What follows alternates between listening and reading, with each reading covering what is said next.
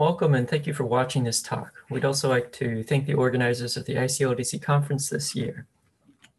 In addition to the well-established ethical argument that community involvement in language documentation should be done, the literature on language documentation and description promotes the notion that active community involvement also results in a better documentary record. What exactly makes a documentary record good, though? And how exactly does community involvement contribute to the record? Do all communities or individuals make the same types of contributions? To begin to answer these questions, we will assess documentary records produced with varying levels of involvement from 4 different speaker communities of northern Tanzania over the last decade. The 2 primary researchers of these documentation projects are myself, pictured here on the left, and my colleague Andrew Harvey, pictured on the right. My name is Richard Griscom, and I am a postdoctoral researcher at Leiden University who specializes in the documentation of endangered languages in East Africa and the development of digital fieldwork methods. I've worked with the Asomjig Datoga and Hadza communities, both of northern Tanzania. And my name is Andrew Harvey. I'm also a postdoctoral research fellow at Leiden University, and I'm interested in the languages of the Tanzanian Rift, their documentation and description, their formal morphosyntax, and the histories and cultures of their speaker communities, especially as evinced through linguistic arts and language contact. And I have worked with the Gorwa speech community, the Ihanzu speech community, and more recently the Hadza speech community in documenting and helping to document their languages. And indeed, the Tanzanian Rift Valley area is a particularly rich area for this kind of work. According to Kiesling, Maus, and Nurse, 2008, it's the only place on the African continent in which languages from all 4 major African language phyla are spoken and have been in contact for a long period of time. This is reflected in the languages of our sample. The first language of our sample is Asomjig Datoga, which is actually just one variety of Datoga, which is a group of languages or dialects spoken in various areas across Tanzania. The 3 areas where Asomjig Datoga are spoken near Lake Eyasi are indicated here by red circles, and there's a 4th community much further to the north. Asomjig Datoga is a Southern Nilotic language and is spoken by approximately 3,000 people. Here's a short sample of the Asomjig Datoga language.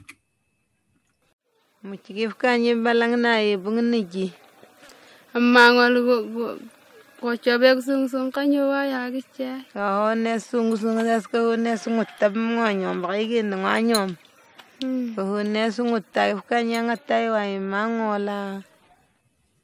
Gorwa is a South Cushitic language of the Afroasiatic phylum spoken by around 130,000 people in and around Babati. And here's a short video of Akobu Sakware talking about farming sisal when he was younger. مقصيدو سلك مبون تري حي نتليحي حي مديراتك أي مسارو نتليحي صار أي مرقة مسارو أي هتور إيه كقو أنا قاية كسياح إبرابوت برا ساستنا غيلو الله هو تون أتكوتا تين بوسيلينغري. Hadza is the 3rd language in our sample, and it is a language isolate spoken by approximately 1,000 people in the area surrounding Lake Eyasi. Here's a sample of Hadza. Kako ne kate natash kahawet kudi mama jana ko boko ukwe boko ngekwa kanana ko khiyati kwang ai ko tata ko chi. The 4th and final language of our sample is Ihanzu, and Ihanzu is a Bantu language of the Niger-Congo phylum spoken by around 26,000 people in and around the northern Singida district. And here is a video of Samuel Isia speaking with a friend about Ihanzu riddles. O pedi hand, ibe. Ndo lianghalanga. Inzira kutire nakukhera kumwanzo imethuka. Longolako kunganyomba. Ngwanyomba lunhundi. So very briefly, we'd like to provide a rough timeline of the projects whose data we'll be using in this talk. So my work with Gorwa began in late 2012 and continued essentially as a lone wolf style project until early 2018. During this time, around 208 hours of recordings were made. Richard's initial work with Azamjeg Datoga began in 2015 and continued in that form for about 3 years, during which around 140 hours of recordings were made. As part of a Firebird grant, I could begin more actively involving local Gorwa researchers in early 2018 in a project that continues in one way or another to present. And during this particular project, around 281 hours of recordings were made. Richard also began expanding his project with Azamjeg Datoga thanks to Firebird funding at around this time, and ran that project for around 9 months, collecting around 22 hours of recordings. Our ELDP funded projects with Hadza and Ihanzu began in late 2019 and continue to present. And up from the beginning of this project to around September of last year, our Hadza project has managed to collect around 75 hours of recordings, and our Ihanzu project has managed to collect around 107 hours of recordings. Returning now to the central issue of our talk, the literature on language documentation and description commonly underscores the importance of fostering close relationships with speech communities and promotes the notion that active community involvement makes for better documentations. The problem is that it is never particularly rigorously defined what exactly a better documentation is. Here, this word cloud was constructed from a sample of 8 articles written about language documentations, extracting terms the authors seem to emphasize for their better documentations. As we can see, the terms are many. Furthermore, no attempts have been made to compare community-led documentations versus outsider-led documentations. So using the data from our own language documentation projects, this is what Richard and I would like to undertake. So first of all, we can isolate a first criterion here for better documentations, and that is comprehensiveness. And we can see that it is composed of the following sort of sub-facets and takes in some of the terms here in this word cloud as they are highlighted. And this is the main criterion that we're going to examine in this talk today. Next, we have derived a further criterion, that of naturalness, represented by terms such as rich and natural in the literature. And this is clearly an important constellation of characterizations, but here suffice it to say that this term has several problems, and examination will actually be deferred for a future talk. A third criterion, that of emic meaningfulness, how meaningful the documentation is to the community members, was also identified. But again, this must be left for a future talk by Richard and I. Today, we're going to focus simply on comprehensiveness, and we'll briefly address each of the subcategories that you see here. Throughout the remainder of the presentation, we will use the terms insider researcher and outsider researcher to denote researchers who are members of the community and those who are not. We will use the unqualified term researcher to refer to both of these groups. These terms are taken from a 2006 publication by Felix Ameka.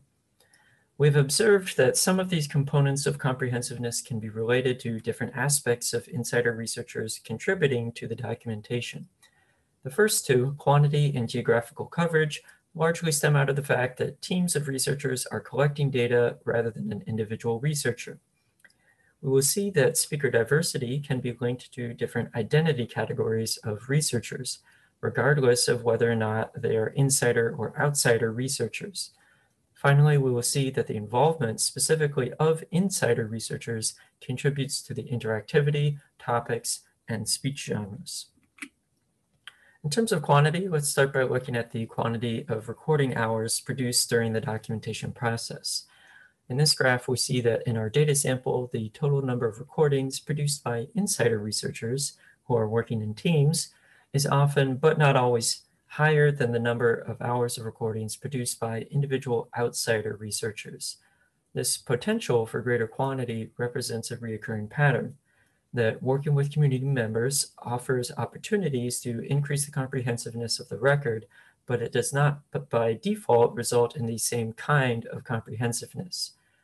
One fact which isn't represented here is that outsider researchers often collect elicited data, and this type of data is often much longer in duration than the natural speech data collected by insider researchers, and often constitutes a significant portion of the hours of recordings created by outsider researchers.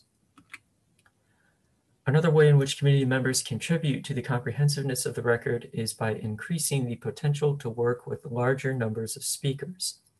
Here we see that in our data sample, the average number of unique speakers participating in the documentation projects led by insider researchers is often much higher than those led by outsider researchers. Again, this reflects a potential that is not always realized, and there's a lot of variation across the different groups. Another component of comprehensiveness is the geographical coverage. This can vary significantly depending on the geographical distribution of speakers. Here, for example, we see the distribution of recordings that I produced during my time as a graduate student, which reflects the dispersed nature of the Assamjig-Datoga community. I was primarily based in the Kangarari, which at the time was the only known community of Assamjig-Datoga speakers. I later collected data during short trips to the other 3 communities, but the resulting documentation reflects the fact that I was working alone as a researcher based in a single community. When working with insider researchers, we find that there is much potential for greater geographical coverage. Here on the left, for example, we see the geographical distribution of recordings produced by Hadza insider researchers. And on the right, we see the distribution of total recordings by location. There are still some areas which are better represented than others, and those are the locations where the Hadza insider researchers reside.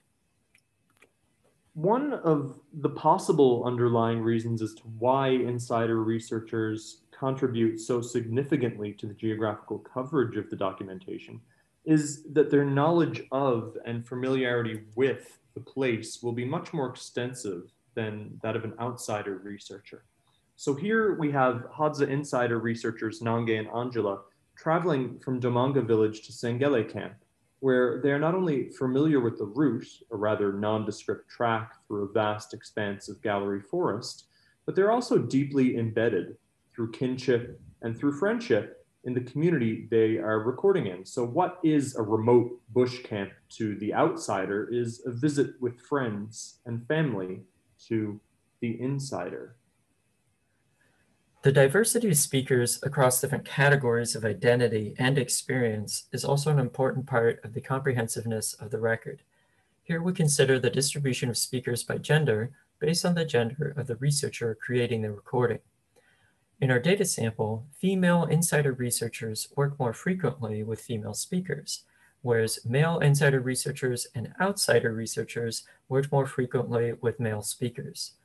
This indicates that in addition to a researcher's status as a community insider or outsider, other aspects of their identity or background may influence the type of record that they produce. Also, if we want to produce a balanced documentary record, then it's most likely necessary to include female insider researchers in the data collection process. There's not evidence of such a clear connection between the age of researchers and the age of speakers that they work with. There's a general tendency across all the projects in our data for researchers to work with older speakers. This is most likely because elders are viewed as possessing endangered knowledge and perspectives which should be prioritized during the documentation process. This trend is represented here by the Gorwa insider researchers and the outsider researchers. The Hadza insider researchers were the only group to work with a larger number of younger speakers. And the youngest Hadza researcher, who is in her 20s, did work with twice as many speakers in the 20 to 29-year-old category as all of the other categories combined. Further facet of diversity has to do with something a bit less easily quantifiable. So this image, a composite of a 2009 National Geographic article on the Hadzabe people, presents a series of portraits illustrative of how the journalist viewed the Hadzabe people at the time, a rather homogeneous, culturally conservative, and insular community. And contrast that with the photos of some project participants taken by the insider researchers, a much more diverse group, including both traditionalist as well as Hadzabe people living their lives in ways perhaps less appealing to a magazine photographer or editor. Representation, we believe, is not trivial, and emic representation affects the documentary record in a positive way. Further element of comprehensiveness is interactivity, or the extensiveness of engagement between interlocutors. We argue that interactivity in recordings is also improved by involving insider researchers. So here we have a video I made interviewing Manango Kamsilo, a well-known Gorwa stone diviner. In the interview, I was asking questions in Swahili, and at the time I was getting answers in Gorwa, which I could not yet understand. So that did affect how I interacted with this local expert. Compare that to Pascal Bou's interview with stone diviner Ibrahimu Lawe, where the back and forth is much more extensive, and Pascal's questions and interaction follows the flow of the conversation. So you will actually see two significantly different kinds of recordings based on the interview, the insider interaction versus the outsider researcher interaction. A further element of comprehensiveness is the range of topics recorded. That is what the speakers decide to speak about.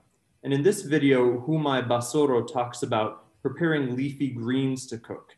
This might seem mundane, but was a particularly valuable contribution from our woman researcher, Christina Guai, who, and it would have been largely inaccessible to our male researchers because of how gendered a space the kitchen is in the Gorwa language community.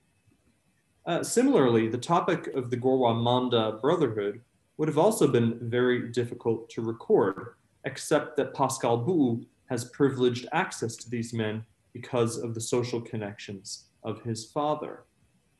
And other topics may be accessible to the outside researcher, but just are not valued enough to be pursued by the outsider researcher. So here we have Ihanzu insider researcher Sarah Kalayel speaking with Betha Isia on how the Ihanzu people raise children. I personally would never have thought to pursue this topic, but it is one that occurs again and again in the insider researchers' interests across all of our different projects. And finally, there are topics which insider researchers will pursue which are just entirely unknown to an outsider. So here, Hadza insider researcher Jacobo Lubumba enters a baobab tree in Galigali to search for honey. Similarly, we argue that insider researchers may also contribute to a richer array of speech genres. With the exception of elicitation, insider researchers have recorded material from all of the genres listed here and more. Perhaps most exciting is the possibility of insider researchers to uncover emic speech genres, unknown or perhaps unknowable to the outsider researcher. This recording is by Festo Masani of a Gorwa pre-wedding ceremony in which the betrothed woman exits her house and attempts to take the shoes off of her fiancé, who's expected to ritually resist. While no speech occurs between these two, the crowd of onlookers is expected and encouraged to berate the bride-to-be, egging the man to put up a fight and find a partner with more vim and vigor. This kind of sanctioned public insult is virtually non-existent in any other context. And what we see here is really pragmatically different enough to be considered its own genre.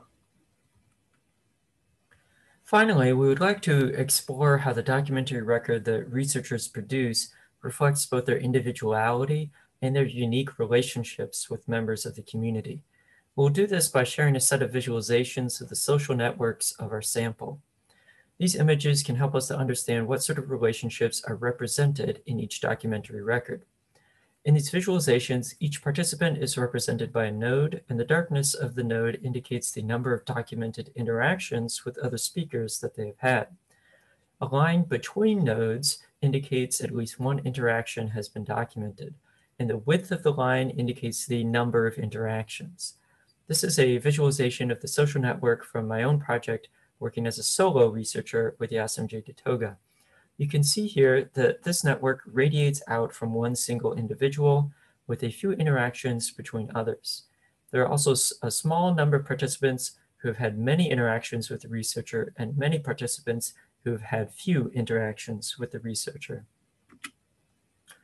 In this visualization of Andrew Harvey's documentation with the Gorwa, you can see a somewhat similar pattern, but with more interactions between other participants. This indicates that he worked with more small groups of participants, documenting their relationships. In this visualization of the Ihanzu documentary record, we see that the two Ihanzu insider researchers work with a small network of participants, and they often work with the same set of participants. But the two researchers did not necessarily work together. In this visualization of the Asamjig Ditoga record produced by the insider researchers, we see that the researchers did often work with each other. This is represented by the wide lines connecting the researcher nodes. We suspect that this type of collaboration may actually be common among the other researcher groups, but it was not coded in the metadata for those groups, so it's only represented in the visualization for this group. In this visualization of the Gorwa Insider Researcher Network, we start to see some clear differentiation between the networks of participants working with each researcher. The top two researchers occasionally worked with the same speakers, as did the two researchers on the left side of the screen. You can also see some differences in terms of the size of the networks, as the researcher on the bottom right opted for working more intensely with a couple of individuals, while the other researchers opted for working with a wider range of individuals. Finally, in this visualization of the Hadza Insider Researcher record, you see the clear effects of geographical distribution. The two pairs of researchers at the bottom of the screen are located in two villages which are quite close to each other, and thus they occasionally work with the same speakers. We also see a lot of overlap within the pairs, which again reflects the idea that the researchers are cooperating together and working with the same speakers. The other researchers at the top of the screen are located far away and thus work primarily with distinct groups of people. We also see some participants emerge as common collaborators across the different teams, perhaps representing significant social figures within the community. There's a participant node in the center left of the screen, for example, which is connected to 4 of the 7 researcher nodes. What do these visualizations tell us? Well, clearly, each researcher produces a documentary record by navigating their own social network, by working with the people that they know.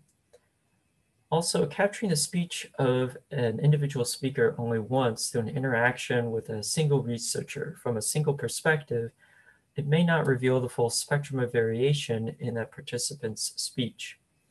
There's potential to better document the relationships between community members by increasing the number and the diversity of researchers. So in summary, we found that teams of researchers have the potential to produce more comprehensive records than individual researchers, and that diversity within those teams also contributes to the comprehensiveness of the record. And finally, that through relationships with community members and through their specialized knowledge, insider researchers have the unique potential to produce comprehensive documentary records in ways that outsider researchers simply cannot. Here are our references, and we want to thank you again for watching our talk.